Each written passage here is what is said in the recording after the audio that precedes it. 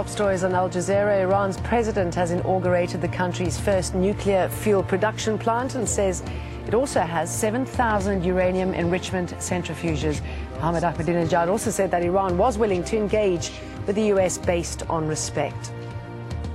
Polls have closed in Indonesia's parliamentary elections. Early indications show President Susilo Bambang Yudhoyono is in the lead, but may need coalition partners to push forward economic reforms.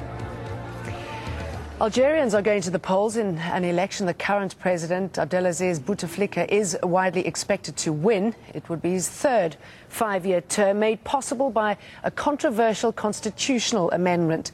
Predicting fraud, opposition parties have called on Algerians to boycott the vote. Mohammed Val reports. That's your sport, Jay. Busy time for South Africa cricket-wise. Any significance in that? Certainly is. Well, I mean, they've got the IPL coming up. They've got that tournament that Andy was referring to, and you've got the Champions Trophy later on in September. And I guess it's all great preparation for the big one, the Football World Cup next year. And they're proving that, you know, African nations can hold successful sporting events. Absolutely. Rahul, thanks, and thank you very much for watching. Bye-bye.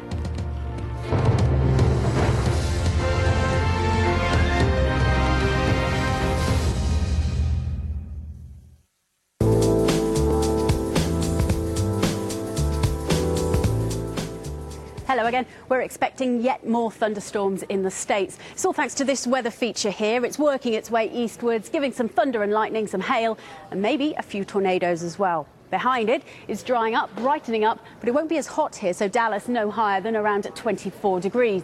For the western parts, here it's been very wet over the last couple of weeks, so it won't be a surprise then that on Friday it's also looking wet once more.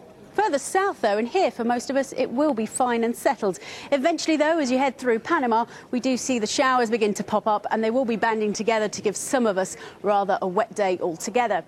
Over to Europe, also pretty wet for some of us here as well. We've got another weather feature with us at the moment that's in the west, and that's going to be giving some more very heavy downpours as we head through Friday. The Mediterranean, that's been wet too. Looks like some more sharp showers are with us here, particularly in the southern parts of Italy. But as you head further north, for some of us in Germany, it should be fine and settled, and also rather warm as well. For the northern parts of Africa, it's been soggy here too, mostly for parts of Algeria and Tunisia. That seems to be moving out the way, but only to be replaced by a little bit more in the way of wet weather that's edging into Morocco there. So it looks like Rabat will be a little bit cooler as we head into Friday, and it will also be turning rather grey with a few showers.